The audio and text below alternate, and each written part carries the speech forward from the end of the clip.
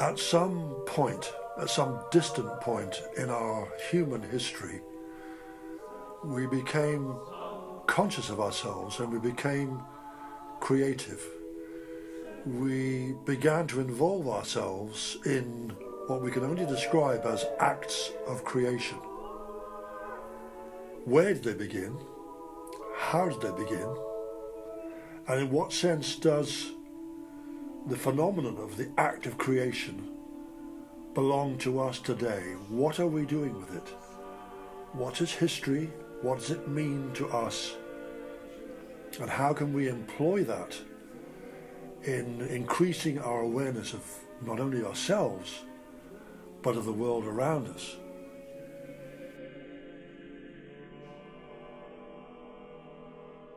In a way, we could say that human consciousness began in darkness, without light.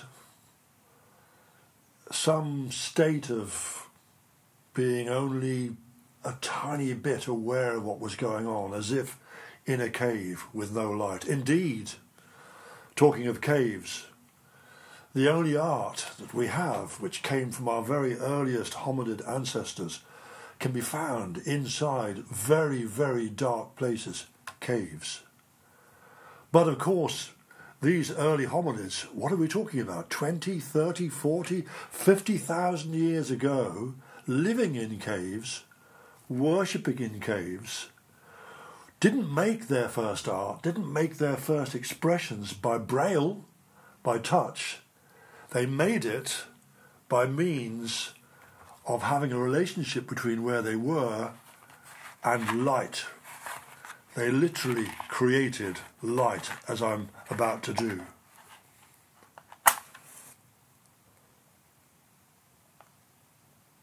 This, if you will, represents the first moment of enlightenment in our species, the bringing of light along with our consciousness, and our consciousness using our senses, all of them, even in this dark space, no longer dark, to begin to work out why we were there, what we were doing there, what our surroundings meant to us. And of course, at that very moment, we did something very natural. It's still natural to us today. This consciousness of self meant that we turned in on ourselves, but also miraculously and beautifully we turned outwards and looked into the great universal space, the infinity of possibility. And that's what they explored. That's why they took elemental materials like this piece of charcoal, this blackened piece of burnt wood, which actually comes from South Uist and the Outer Hebrides, to make drawings of things which they lived with, which were around them.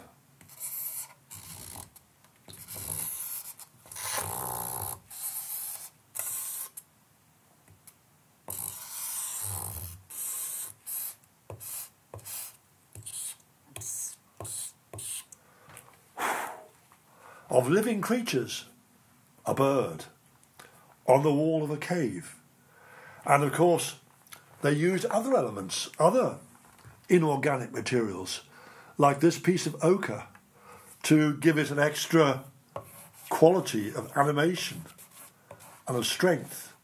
But that's not all. When we look at, say, the great galleries in Lascaux and the great Portuguese caves, we find not only drawings of birds, bison, horses, lions, we also find very, very strange things like this.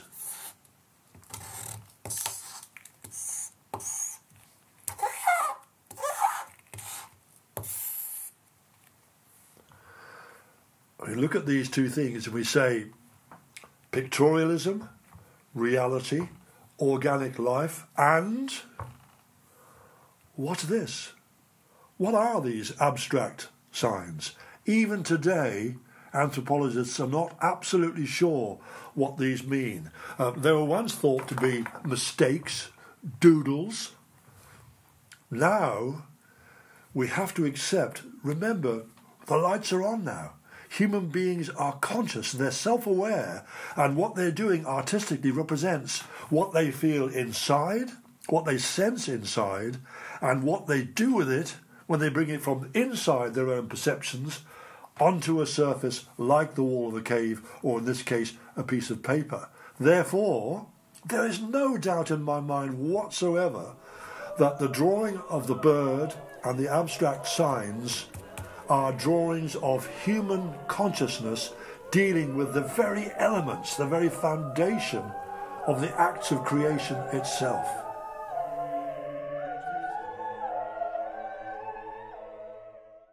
Of course, I'm not suggesting that turning the lights on meant that people could suddenly see, they could see perfectly well.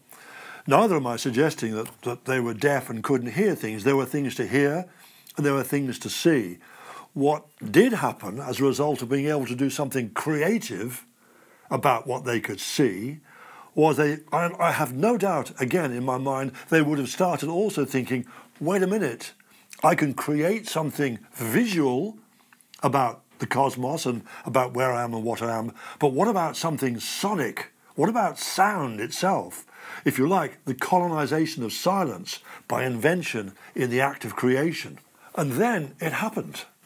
They didn't just live in a cave, they wandered over wild places, they wandered through semi-deserts, through forests, through rocky landscapes, they learned how to swim, they learned how to deal with water, they learned how to deal with fire, but they also learned how to operate with their senses on a multifaceted way. And surprise, surprise, they found, for example, in terms of the generation of sound, because they could already hear the sounds that they were making. How? Breathe in, breathe out, in, out.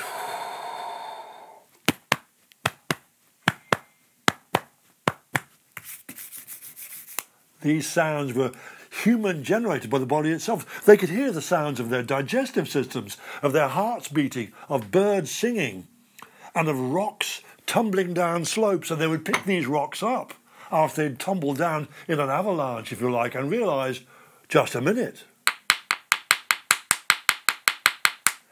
And because they were aware, they must have been aware of the rhythms of nature, of the chaos of rocks just falling down a slope, but of other things in nature being absolutely irregular. A wind is blowing a piece of wood against a rock, and it's doing it rhythmically because the wood is tensile and it bends backwards and forwards and goes. In no time at all, one thinks they might be starting to think,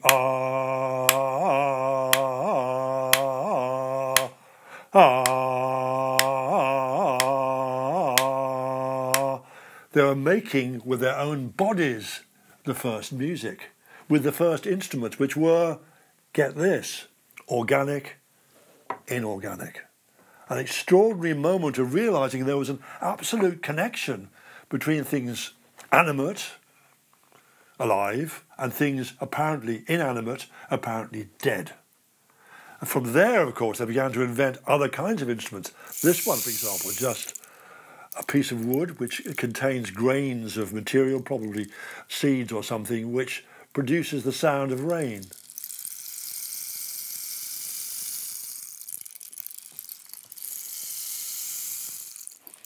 They also realised when they saw plants like bamboos which had died, the wind would blow across the top of the bamboo and produce sounds.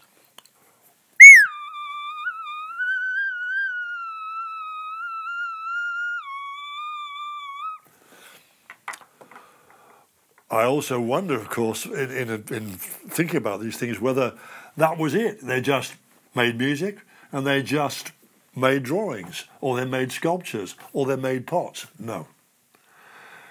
Every time we hear sounds, especially rhythmic sounds, we literally have a physical response to it.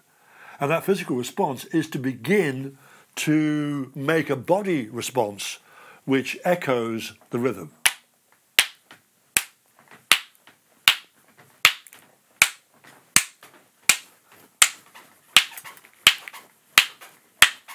oh, it's broken to pieces.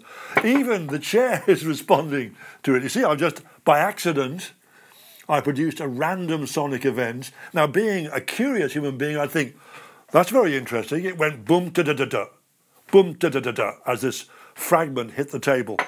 In no time at all, some primeval composer would have decided boom, da-da-da-da, boom, da-da-da-da, boom, da-da-da-da, was something they could use as a form of self-expression. Living was inevitably, continually experimental. And because they needed to touch, to smell, to taste, to look, to hear, to survive, they also needed to use those multi-intersensual pieces of apparatus to express their emotional, sensual, reasoning, learning, experimental relationship with the world around them. The act of creation became not an act of creation, but acts of creation. Acts involving all the senses and any materials they could find in the environment around them, both outside, and of course they became aware, because there's definitely an emotional side to these paintings of birds and even the abstract symbols. These are representing not just a bird outside, they're representing the human being's own inner responses and reactions to these things. This is the birthplace, the gynecological ward of creative inventiveness. It's a miracle, but very beautiful.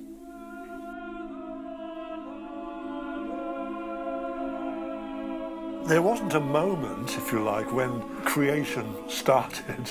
I suppose there was, but it was already multifarious. I mean, it wouldn't have been in just one person. A whole mass of, especially when we became social creatures, the interactions would have become multiple. You'd have had multiple acts of creation taking place, and they were literally interactive. But they were not only interactive amongst human-generated sound, they were interactive, as I've suggested, with the falling and breaking rocks and the pieces of wood striking rock. They were interactive with all the kind of sensory material that was around them, as I've suggested. But survival, yes, but also, my goodness, we're talking about entertainment.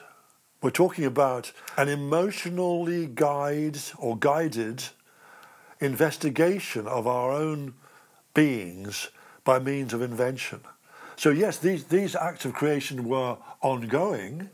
They enabled us, probably, because we haven't talked about language yet, they probably ultimately led us towards the need to have not just acoustic signals, but to have a sounding language of our own.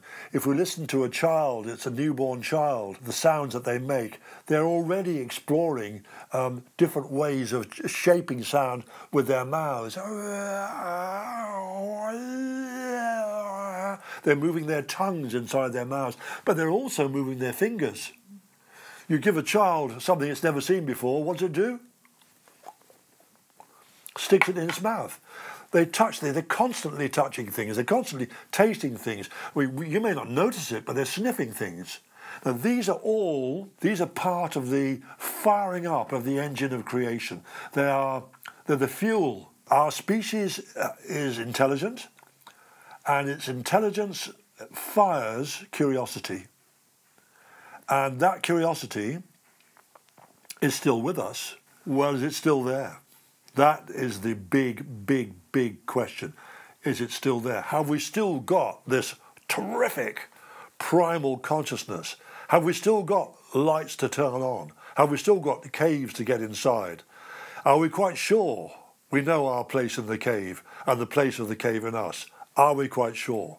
We haven't lost the act of creation, but I think what we've been imprisoned by, captured by, are what I suppose we could loosely call specialisms. We now have special languages. We have things which we call disciplines. We have ways of life which are called vocations, which are about the same as saying designing a motorway through consciousness. Or you take the M6 to become an architect, and you take the M5 to become a poet, and you take the A373 to become something else. And these are all involving, well, you use the steering wheel and you go down that road. Now that is definitely a disconnect. It's a disconnecting form of act of creation. I believe that what we've demonstrated so far is that everything about our predecessors was connective and connecting and connectable. Why? It's a big question, but it's got a simple answer. Because everything damn well does connect. That's it. I think that we are right at this moment, July 2023, in the 21st century, facing real issues of survival. We're facing a planet in a state of crisis, nature in a state of humanly manufactured corruption and destruction, and human consciousness is inevitably turning towards major issues about life, not just inside the cave of one's own home, or even one's own county or one's own country, but of the planet, the life of the planet.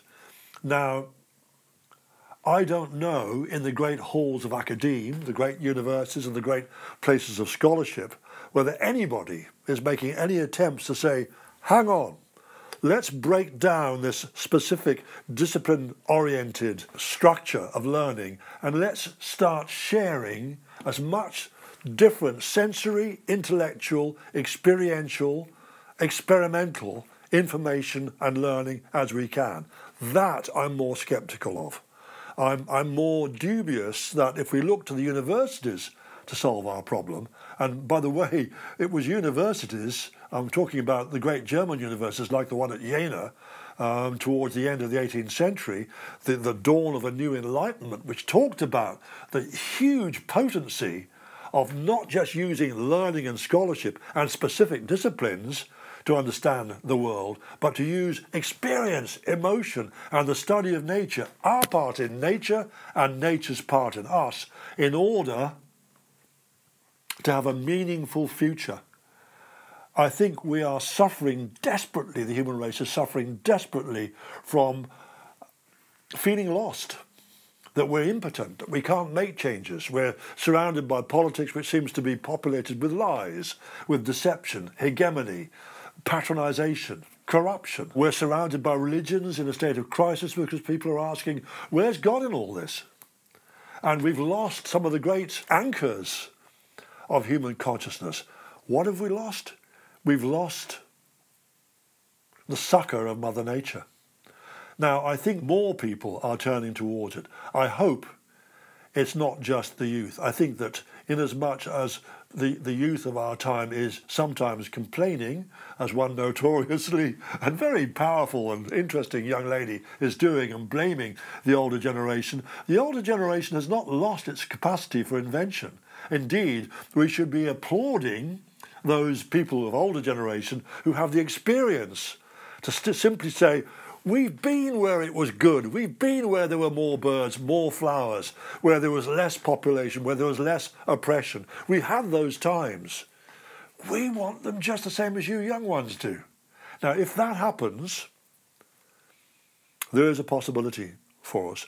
But it's going to mean, actually, not an evolution. It's going to mean a revolution. We're going to have to revolve our consciousness between being incestuously and compulsively and obsessively involved in congratulating ourselves in our own wisdom and delight of our time, but to look back in time, and above all, through acts of creation, to look into a future where we might, just might, survive. But without that change, without that revolution, it ain't going to happen.